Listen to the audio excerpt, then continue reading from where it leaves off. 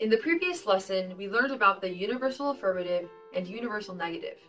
Now we will address the particular affirmative and particular negative. These are the other two types of categorical propositions.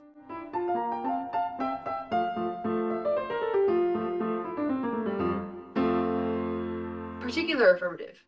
A proposition stating that some member or members of a given category belong to another category, also referred to as some S are P, where S is the subject and P the predicate.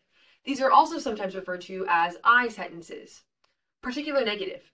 A proposition stating that some member or members of a given category do not belong to another category, also referred to as some S are not P, where S is the subject and P the predicate. These are also sometimes referred to as O sentences. Importantly, we will also consider propositions of the form, this S is P, or this S is not P, to be special cases of particular affirmative and particular negative propositions, respectively. It is also important to note that, as with universal propositions, particular affirmative and negative propositions can each be true or false. We want to avoid confusing the word affirmative with the word true and the word negative with the word false. Here are some examples. Particular affirmative general cases. First, some cats are albino. 2. Some cats are dogs. Propositions 1 and 2 are both examples of the particular affirmative. However, there is an important distinction. 1 is true because some cats are in fact albino, 2% of them actually, but 2 is false given that cats and dogs are separate species. Particular negative general cases. 3. Some snakes are not reptiles. 4. Some snakes are not poisonous. Propositions 3 and 4 are both examples of the particular negative, but once again, there is an important distinction. 3 is false, whereas 4 is true. To get a better sense of how particular affirmative and negative propositions compare to one another, we can once again turn to Euler circles and Venn diagrams. Remember from the previous lessons that, in the case of Euler circles, we must look to spatial relations to understand the propositions.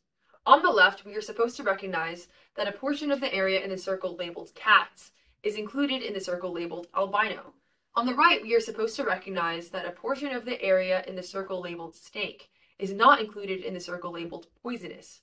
This spatial relation represents the particular negative proposition, some snakes are not poisonous. Unfortunately, some confusion might arise due to the fact that there is no real visual distinction between the two diagrams. This is where Venn diagrams come in handy. In the case of Venn diagrams, we use an X to signify that something belongs to the category in question. On the left, we see that the region labeled cat and albino is marked with an X. This represents the particular affirmative proposition, some cats are albino. On the right, we see that the region labeled snake but not poisonous is marked with an X. This represents the particular negative proposition, some snakes are not poisonous.